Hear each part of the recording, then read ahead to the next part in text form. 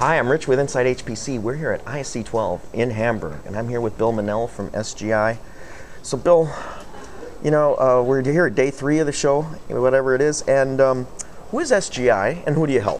So we're the trusted leader in technical computing, and we work with customers that are solving technical problems, specifically in science, engineering, and other fields of technology, including big data analysis and those types of problems as well. Okay, so what are you showing off here at the show? What's new and exciting from SGI? So what's new and exciting for SGI this week is what we call our big brain computer. This is the UV2 platform, which is the next generation of our shared memory platform. So we introduced the UV1 a few years back, and this is the next edition of it. The exciting thing about this platform is that everything has gotten bigger from that standpoint. One of the reasons we call it the big brain is that the memory that you can have per computer has gone from 16 terabytes to 64 terabytes. Mm-hmm.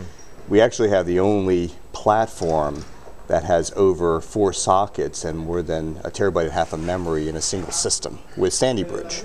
So this is a Sandy Bridge based platform moving from Westmere EX into Sandy Bridge EP from a processor standpoint.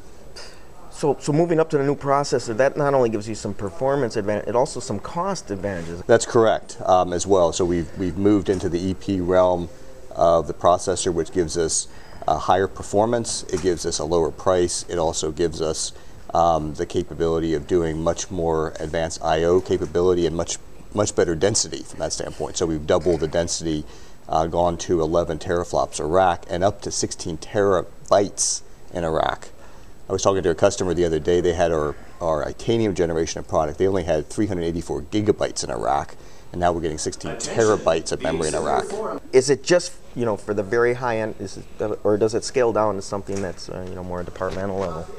Oh, it's actually at all levels from that standpoint. So it can be for customers that need a lot of memory at one time, or can all the way go down to the department level. In fact, we see it as a great platform for the missing middle, those people who haven't explored HPC, because it's more of a big PC in terms of how it feels. It's a single operating system, easy to manage. It can run all x86 type codes, one version of the operating system, an update, all Linux based, so very easy to administer, easy to set up, those sorts of things as well. So what is that big memory? What does that do for these scientists? What does that enable? Well, it enables people to innovate very quickly around new algorithms and codes. You can also bring in large amounts of data, and as opposed to a lot of algorithms we do look for the needle in the haystack, the big brain computer allows you to look at the haystack and understand how everything is hooked together.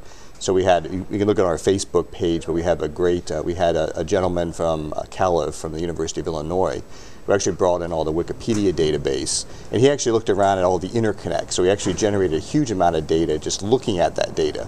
By itself, Wikipedia is not big, but he generated a ton of data just looking for relationships between parts, and he did that in a day. A day. He did that in a day. So he brought in the code, basically did his algorithms, and found his data in a day from that standpoint. He's looking for questions, not so much answers. He's looking for questions. How does the data interrelate, and are there things we're not seeing from the way the data is arranged? Well, that's the big memory, the big brain supercomputer.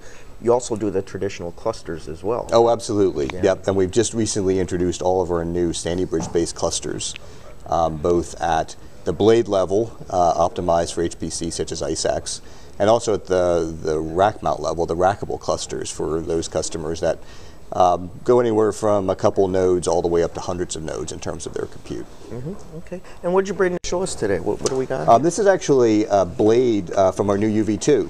So it's actually got a couple inside. You can see a couple motherboards. Oops, excuse me. It's got a couple motherboards, each of which has a Sandy Bridge socket on it.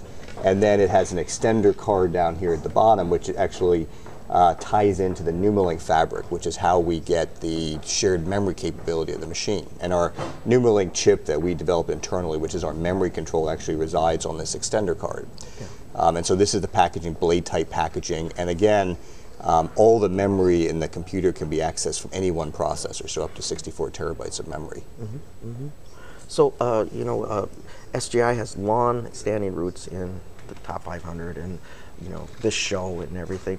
How did you guys do on the top 500? Well, we have our NASA Pleiades machine, which is number 11 from that standpoint. So that they actually added some new Ice X racks to that platform. So now it's got a blend of Nehalem, Westmere, and Sandy Bridge. So it's an interesting story in the fact that with our ice platforms, a lot of customers start small and then expand over time. NASA actually started with Harpertown, and then they've replaced their Harpertown with some new Sandy Bridge based around Ice X. So it's a great example of a customer starting small and then building out to their, I think they're about a don't quote me, but 1.3, 1.4 petaflop machine at this point. Started very small. Started with, I think, 8 racks actually. Kind of a wrap up here, but I wanted to talk to you about container-based HPC. You guys had a big recent win here. Yeah, actually at CSC, which is the Supercomputing Center of Finland, we're actually deploying a very large ice cube air.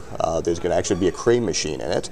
And we're very excited about building it. It's of our we call it our R80 line, which is up to 80 racks of compute that we can bring in, and it's air cooled. And obviously, you know, Finland's a good place to do air cooling. So most of the cooling can be done by outside air as opposed to either water cooling or some kind of an air conditioning type of system.